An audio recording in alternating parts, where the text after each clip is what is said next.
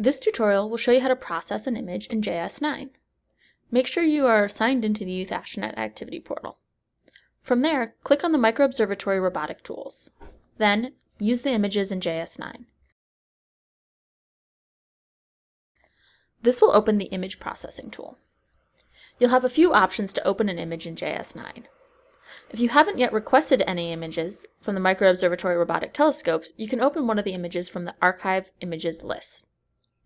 If you've already requested images from the telescopes, they will be found under the My List drop-down menu. You can also open images saved to your computer by selecting Image, then Open. But remember, they have to be a FITS file to work in JS9. I'm going to open a whirlpool galaxy that I took on a previous night. As you can see, it now appears under Open Images in the My List drop-down menu. Now that the image is open, you can adjust how it is displayed. Right now it doesn't look like much, but we have a number of tools to help us bring out the details. There are two sets of sliders below the image.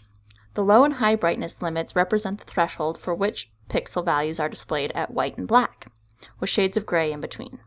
The stretch and shift help you further refine at what pixel values the shades of gray are displayed. If it is a faint object like galaxies or nebula, setting the scale to log might help you find the object in your image, and it is often the best trick for bringing out the detail.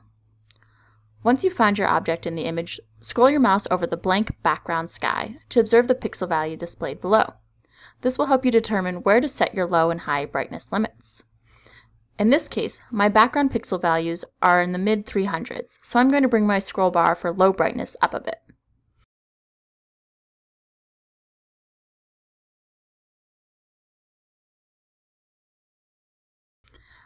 Many of the pixels in my object are just above that value in the high 300s to 500s, so I'm going to bring the display value down for my high brightness limit as well.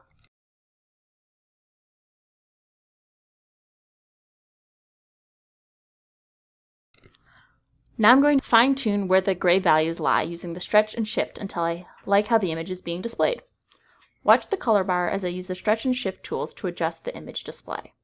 Stretch allows you to widen or narrow how many pixel values the gray is displayed over, while shift allows you to move the display up and down over different values.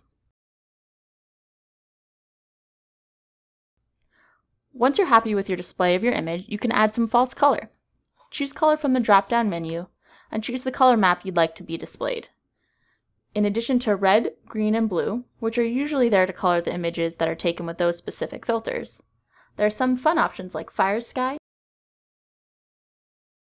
Neon, and Cool, which use different color palettes to color pixels within very specific ranges.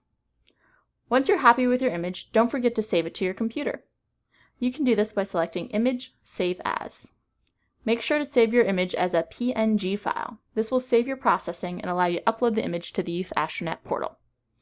There are a host of other options available within JS9 and are useful for turning your astro photos into your own personal masterpieces, or to help you better understand the data that is coming back from these telescopes. So make sure to check out the other tutorials to learn more. Enjoy your image processing, and we look forward to seeing your images on the portal.